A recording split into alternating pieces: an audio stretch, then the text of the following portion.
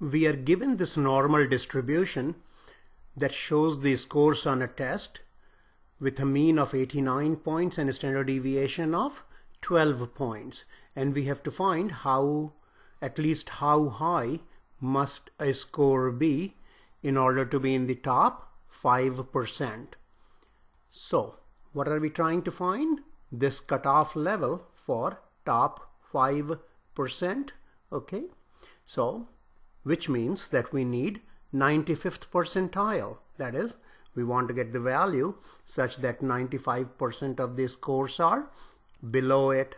Okay, so if we go to the Z table, what we are going to do this time is that we are going to find a value of Z such that the area to the left of that value is 95%, or as a proportion 0.95. If you look for 0.95 in this region, you shall see this.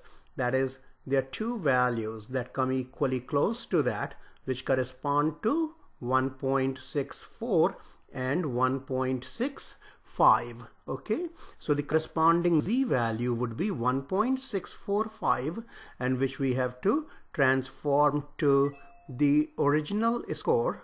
Okay, and you know Z and X are related by this rule.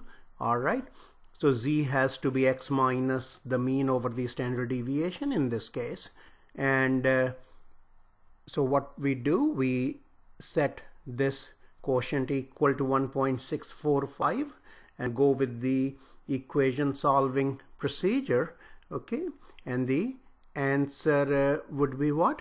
108.74 or 100.74 or higher will come in top 5%.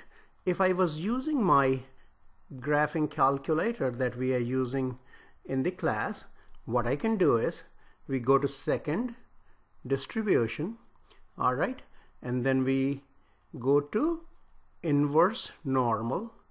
Okay, and then we put the percentile as a proportion, and then we will submit the mean and then enter the standard deviation. All right, and answer will be approximately the same. All right, it's 1.74 approximately. Okay.